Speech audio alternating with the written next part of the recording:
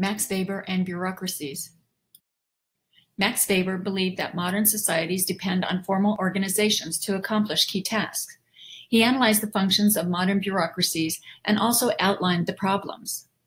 This is Weber's ideal bureaucracy: maximize efficiency and effectiveness.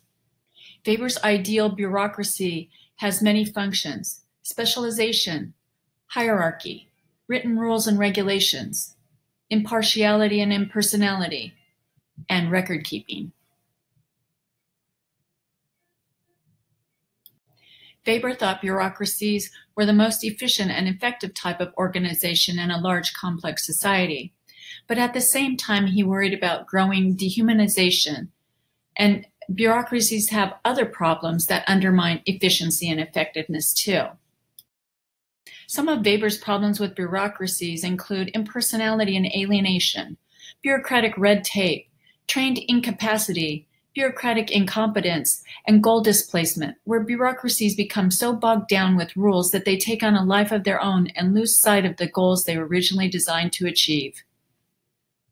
Think of some of the bureaucracies that you've had to interact with.